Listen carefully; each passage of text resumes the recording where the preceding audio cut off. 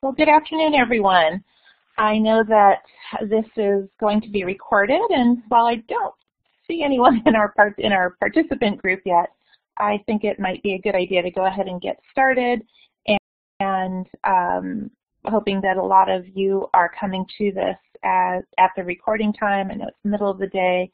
Many of our teachers and administrators are hard at work in their classrooms, at their school sites, and that there are lots of options available with this wonderful forum.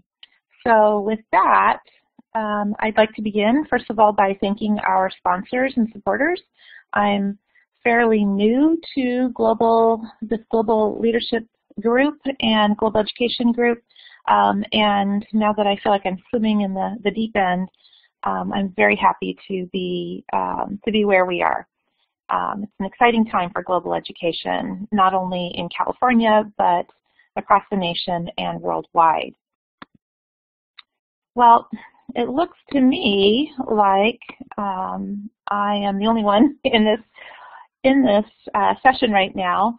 I am based at San Diego State University in San Diego, California, but I'm actually presenting from the beautiful Aptos, California, after being up in the Bay Area for our Global Leadership Summit, which we had yesterday at Edmodo. So let's get on with this presentation. In light of this being Global Leadership Week, I thought it would be great when I was asked to make a presentation to share about teacher leadership, and also let you know a little bit more about our California Subject Matter Project and the California International Studies Project. So I'm Emily Schell, and I am the Executive Director of the California International Studies Project, which is based at San Diego State University.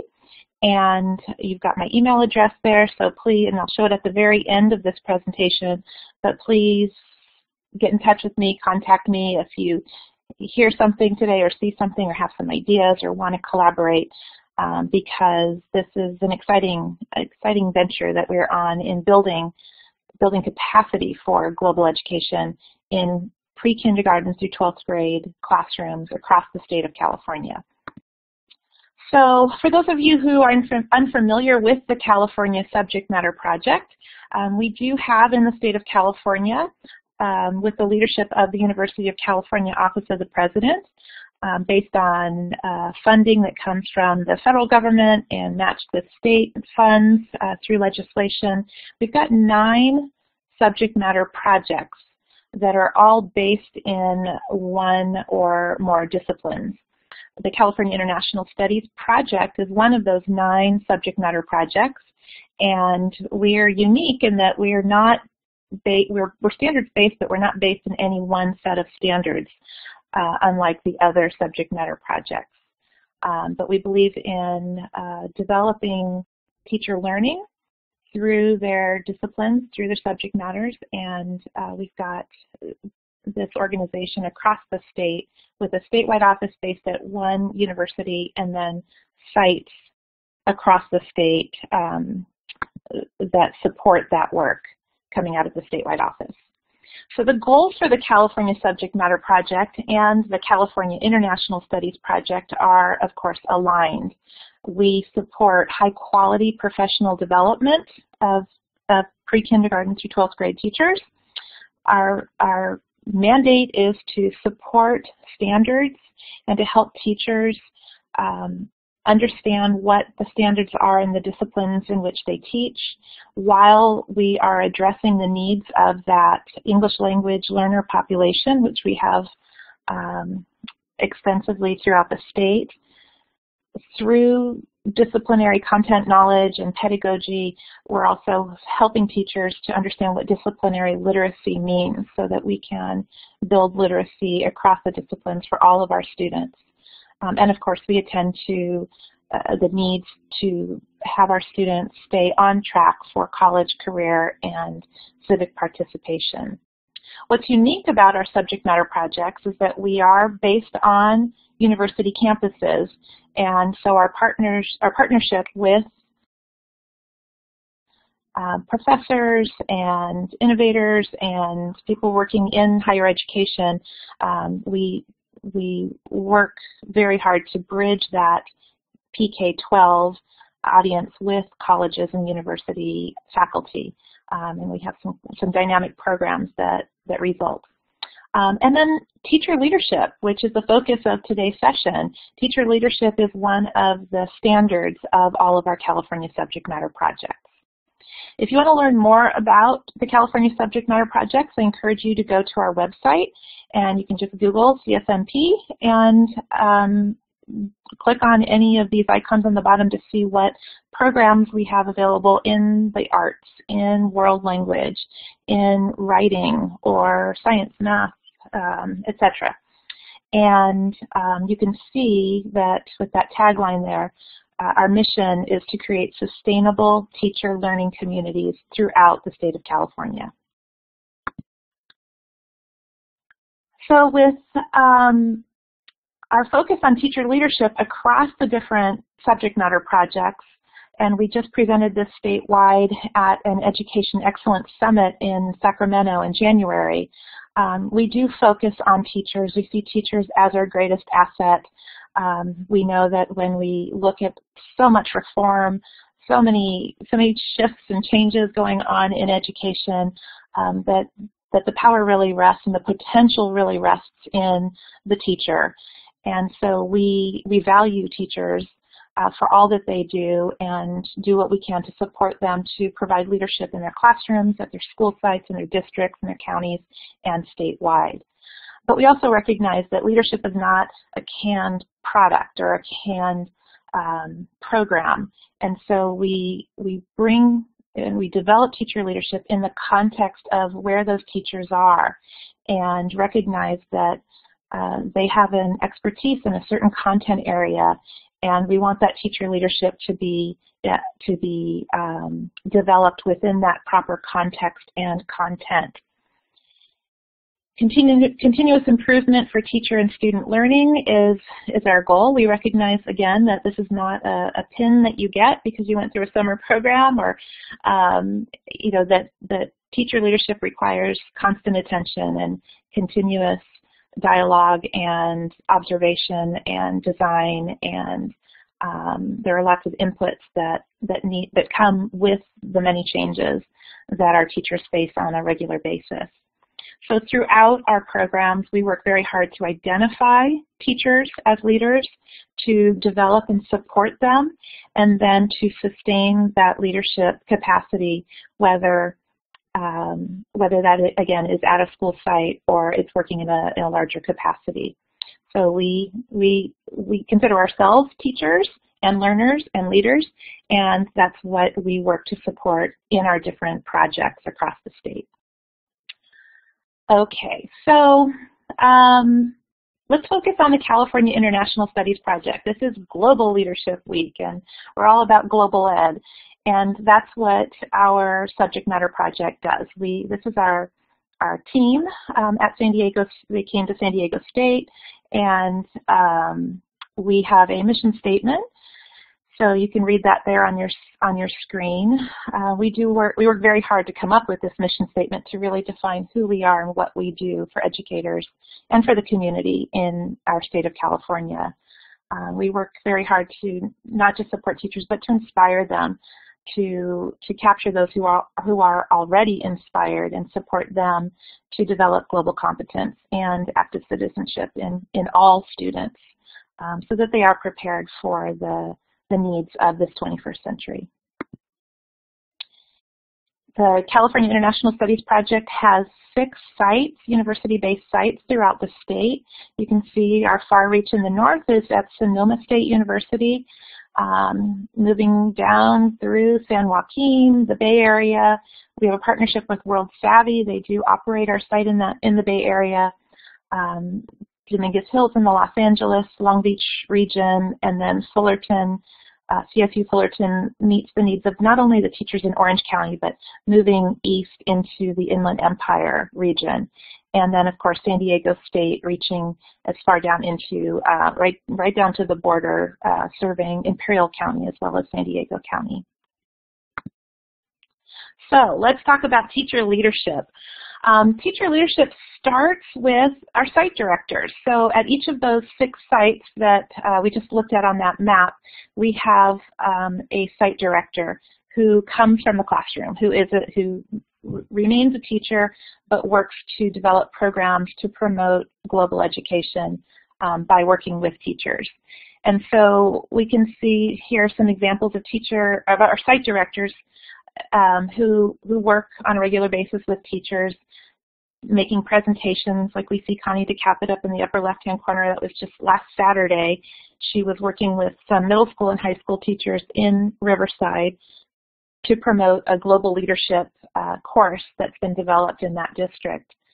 And that happened because she has been a great coach and mentor for some of the teachers in that region.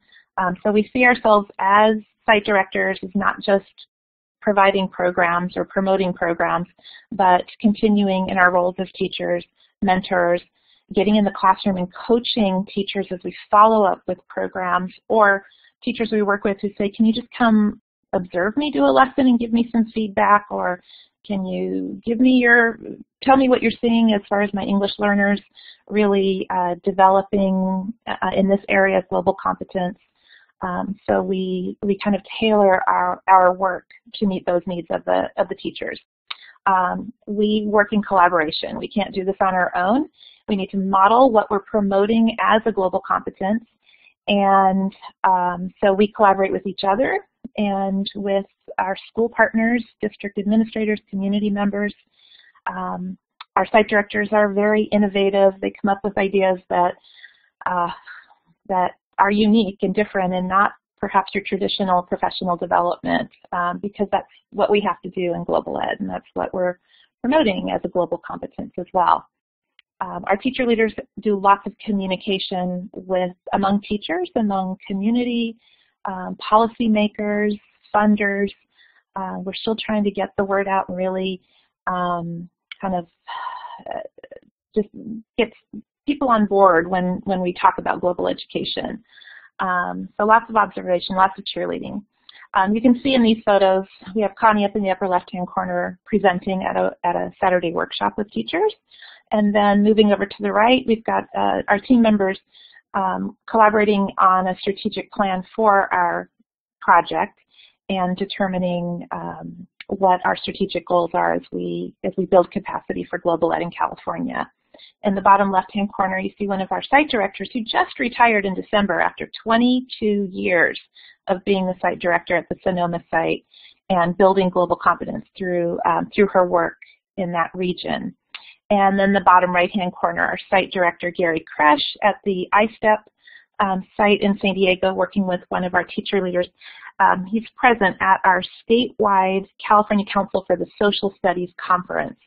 And that's in our booth where we engage teachers in conversations about global competence and kind of took polls to find out what they're doing in the classroom and what support they need through our network. So it starts with the site directors, but of course our goal is to develop teacher leadership in those teachers in the classroom.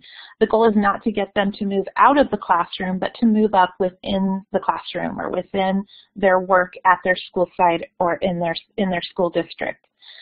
So through our programs, which can be a 2-week summer institute or a 1-day workshop or a 3-day program, or a program that meets on Saturdays throughout the school year.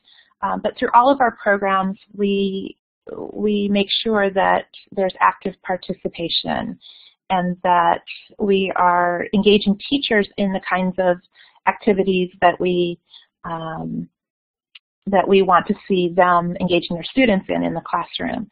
So lots of problem solving, collaboration, innovation, being creative, lots of sharing constantly.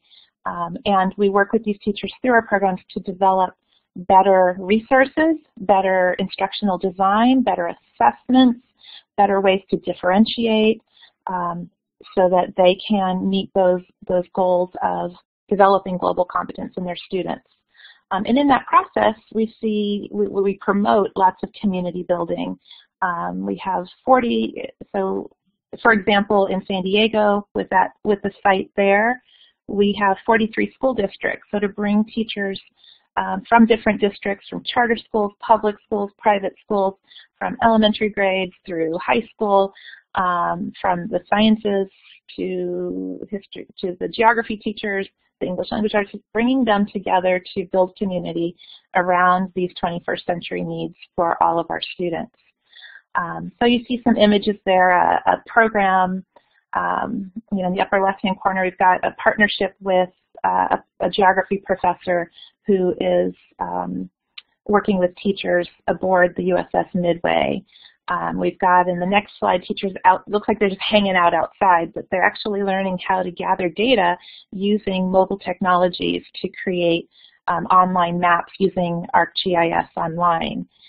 And in the bottom left-hand corner, our programs invite parents and community members in as well. And this program in Fullerton is a great example of how we brought the Korean community, parents coming together with teachers to share cultural information and to better communicate about the needs of not only their children in our public school system, but so that those teachers could learn more about this culture to build cultural bridges across the different ethnic groups in their classrooms.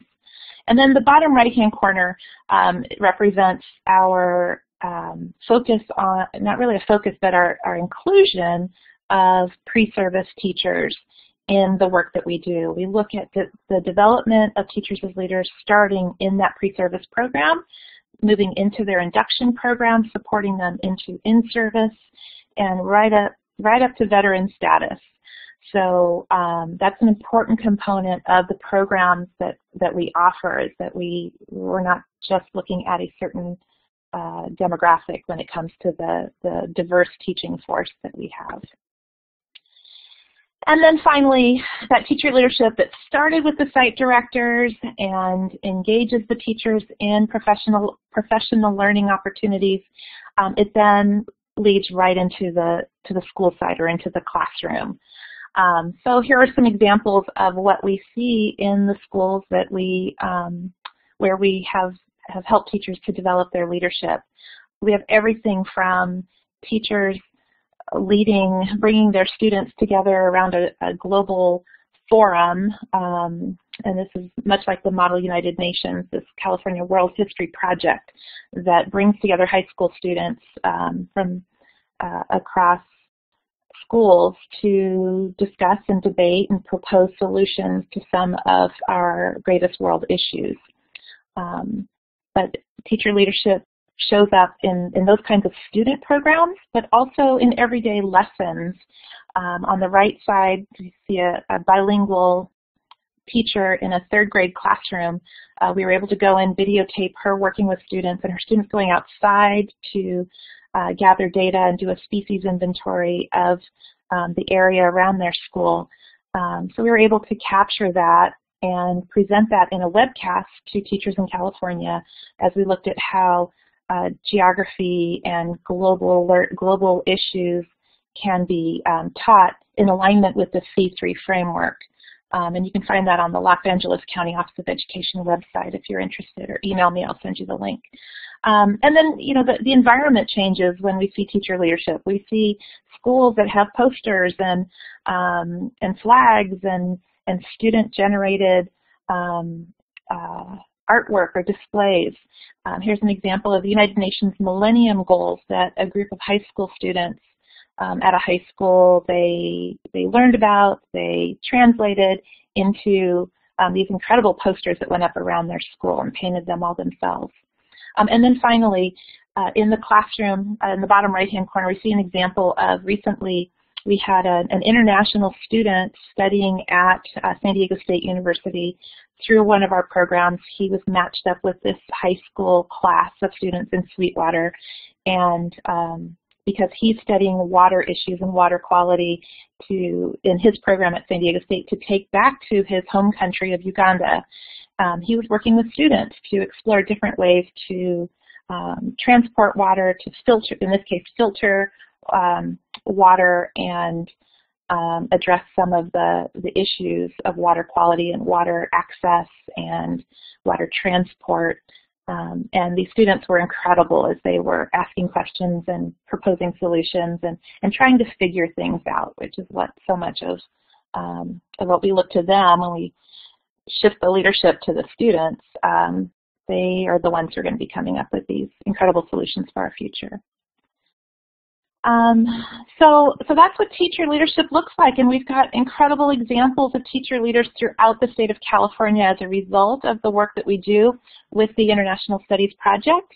In the upper right-hand corner, welcome to Mandy Bush. She is the high school teacher at Norte Vista High School in Riverside, just named Teacher of the Year for her school site, her district, and is a finalist for Teacher of the Year for her county.